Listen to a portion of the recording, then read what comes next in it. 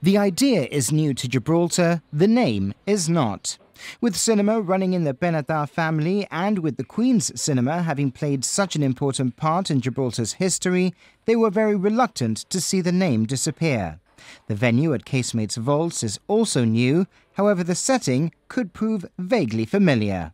This is very exciting, and the good thing is that things keep coming up. I keep finding stuff at home in the office, so we'll be adding to the collection of memorabilia that I'm not going to tell you now what they are, because I would like everybody who comes to try and see how many of the bits that we brought over they can identify.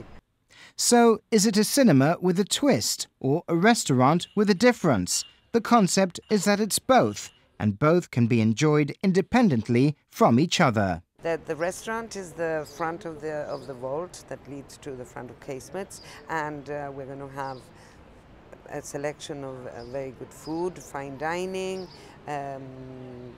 South American, Asian, fusion. So you have your restaurant menu, then you carry on and you find we have a little cinema room, a boutique cinema room as we call it.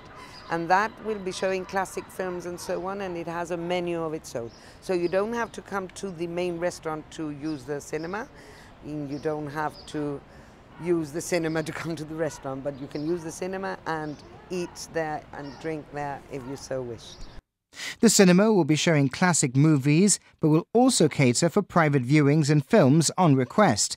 And for those who may not be movie buffs, there's always sport, theatre and music.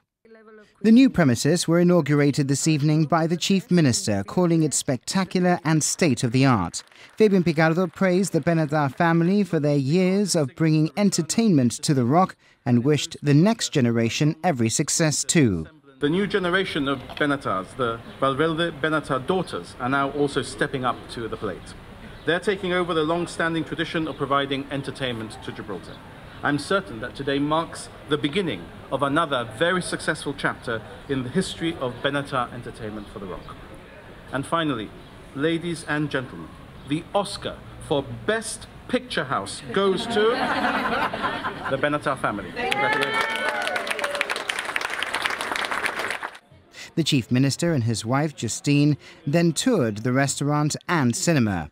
And then it was time for the official opening and the cutting of the ribbon from the next generation of the Benatar family.